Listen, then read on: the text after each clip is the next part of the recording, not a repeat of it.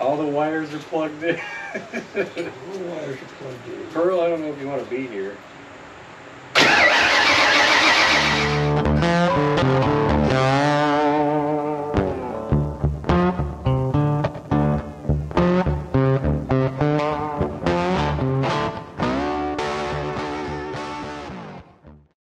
Okay, motherfuckers, here's the deal. My tune date on this car is October 7th. And I don't have contour fans. Ford Blue is shipping those out Monday, so I wasn't going to work on this car today. I was going to go work on the whore. But Justin contacted me and said, what all do you got to do to your car to get it going? And I said, well, I need my fans, put a distributor in, and radiator, of course, and turn the key. And he's got a tune date of this Friday, September 2nd. He said, what if we just switch the days? I'll take yours, you take mine. Like, uh-oh. I don't have the fans, and I don't know if I've got time to get it going. You know, I got to get a tune in here. And he said, well, I got contour fans that you can use. And I guess we're going to try to get this thing started. I got no confidence in this thing right now, just simply because I've never put an engine together. So I've never been at this point.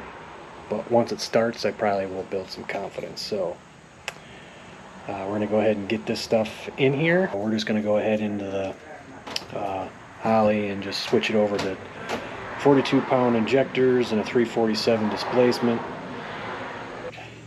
So now I got a trans mount, a real one. So I think that'll do better than that part store piece of crap that's underneath there. And hardware. So I get the old one off there. Speedo's in. Didn't need a new one. Just needed a speed sensor because the other one broke. So, all right, Justin showed up. What's up, guys?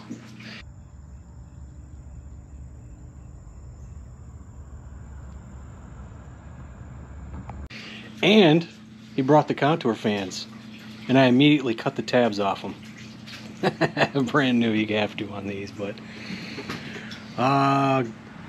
getting some coolant in there. Haven't stuck the distributor in yet, and I'm trying to figure out positive and negative on these fans as well. So just kind of boring stuff. The mount's in. That was a pain. Yeah, that's a pain, man. I don't know what the hell. That thing's supposed to be easier because it doesn't have studs. It's got bolts. Well, it was because it damn exhaust.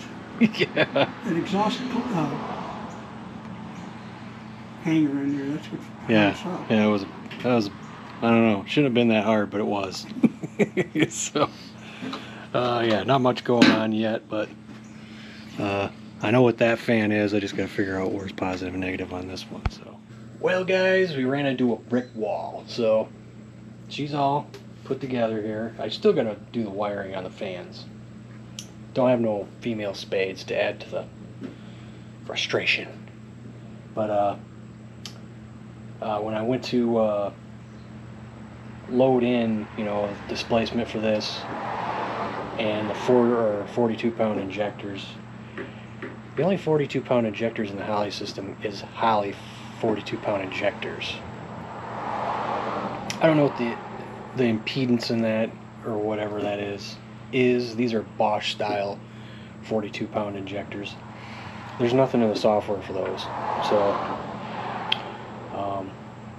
I sent a message out to Dan to see if he can help me out with it, but wait and see if I can hear from him about that. But for right now, we're done for the night probably, because yeah, what am I gonna do? I don't really know. So I'm not gonna go forward with trying to start this thing and having the wrong injectors selected on this thing, not getting fuel or too much fuel, you know. So anyway, I guess you'll see me here. And I'm back. All right, let me show you what I had to do here. So kind of figured things out. All right, so I figured I'd have to do like a custom injector, and that's what I did. I watched a video on Leech. He's got like really good information. He goes really in depth with this stuff, which is not something you really need to, I mean, it's important, but not for what I need it for just starting this up.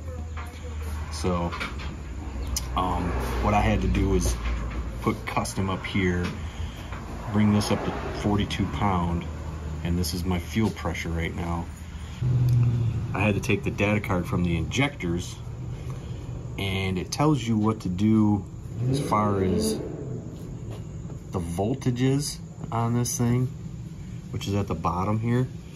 It's 8, 10, 12, and 14. Well, this one doesn't, it has 8, then it has like 12, but, or no, 8, 10, 12, 14, if I said that right.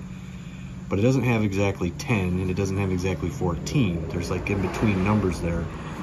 So I had to input the milliseconds manually up here, and I did it on the 8, the 10.4, the 12, and the 14.4, and then I just like leveled the columns out with a little drop down up there, and what it made this is made it straight. Well, then I contacted Dan and asked him about it, and he basically said the same thing, but then his went like this. It wasn't straight up. It kind of got that little hump there, and so I just went off his because mine was straight. I don't think mine would have been bad, but he explained to me what he did up here as far as putting it in, and it's a little bit different. I'm not too sure exactly what he did. I kind of have an idea, but we're just going to go with what he inputted there. I manually put all these in, and now it should be ready to start. So we'll see what happens. Hope it holds together. Never put no engine together, man. But yeah, let's try to fire it up.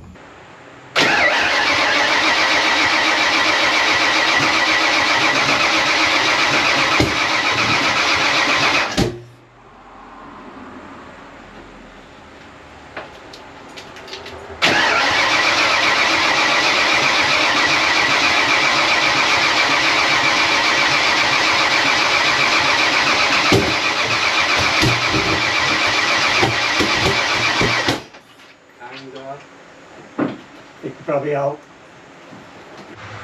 All right, round 2. It was way off, the timing.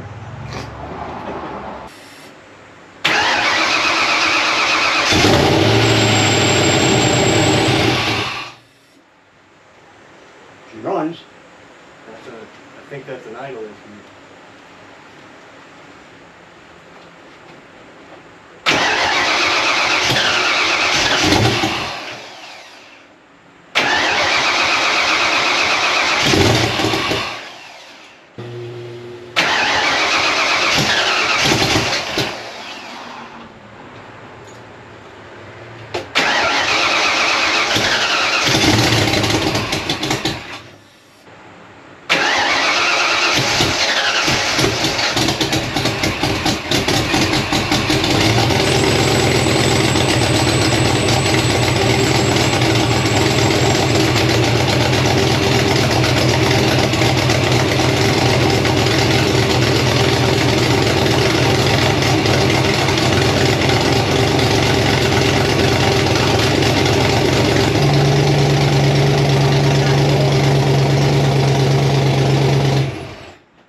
Steering blowing all over the place.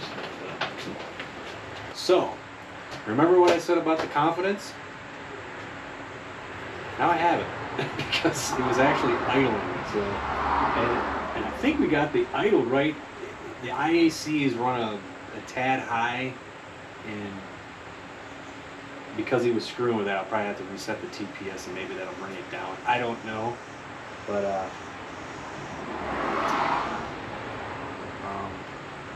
yeah, so what we're gonna do is go ahead, since the ring's got to run for more than 30 seconds, we'll go ahead and compression test and see what it is.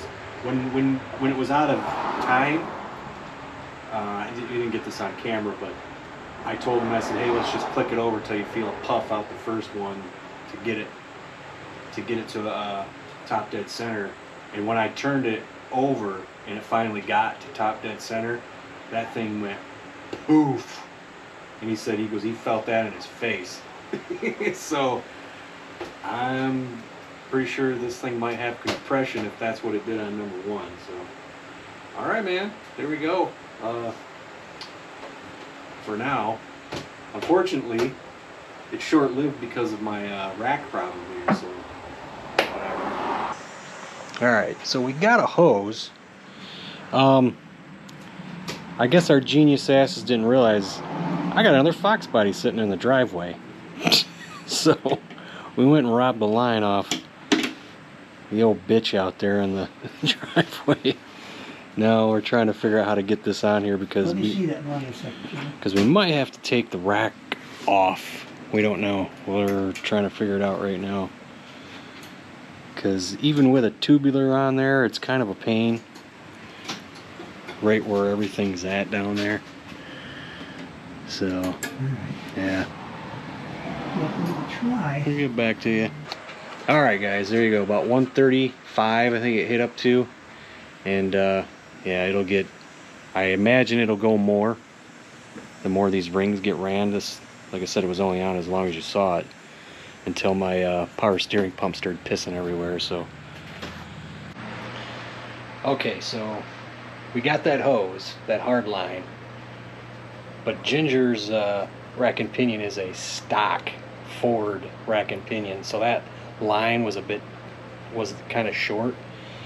But my dad was able to bend that in a way to make it fit on here, so we got that taken care of. And we were able to put the timing light on it finally and got it timed at about 12 degrees. And here's a video of that running.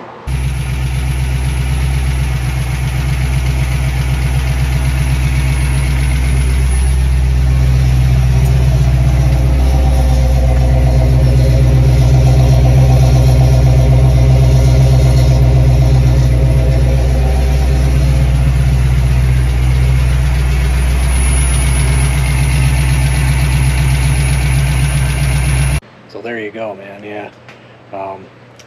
As I started up again, it kind of was heat cycling it a little bit, you know, letting it run to 2,000 RPMs for about a minute, then backing it off and putting it up to like 1,500 and then backing it off. Well, as I was sitting there letting it idle, the temperature just went, so I shut her down. And we all know what that means. By 302s, they're notorious for having air bubbles in them, so that was obviously what that was. So, and my dad in his infinite wisdom decided to, don't ever do this. He decided to turn the radiator cap and it started bubbling at the same time releasing air. And I'm like, what are you doing? You know, so he quick got it under control and tightened it back up. But just that little bit of air coming out, it started flowing through the thermostat. After I shut the car off, you could just hear it just, you know, cycling through. So then we put some more, then let it cool down. I took the radiator hose off. It pissed a little air when I took the clamp off. Put that back on. We were able to take the cap off, dump some more water in it, and it started gurgling back up and we shut it down. So still needs water, but the thermostat finally opened, so that's good. But there you go, man. First start, it's running. It's by all purposes, it can drive. I mean, the only problem is we do got to put some more transmission fluid in it because of all that stuff that leaked out. And again, in our infinite wisdom, we got all gung-ho and put the shifter on there last week. So I'll take the shifter back off, dump some ATF in there, and put that back on. So not a big deal, but it's easier access through there. So, and that's it. And then Friday the 2nd, I got Thursday, Friday off, like I said. Throwing her on a trailer and take her down to Force and have her tuned. Hopefully, no more problems. But I will take this and kind of drive it around the neighborhood a little bit here after I do the transmission fluid and stuff and make sure that air pocket's out of there. And get a little mileage on it, and then change the oil on it. And put some more 15W40 syrup in there. So, anyway, guys, there we go. She's running. Hopefully everything goes well. Thanks for watching, man. Later.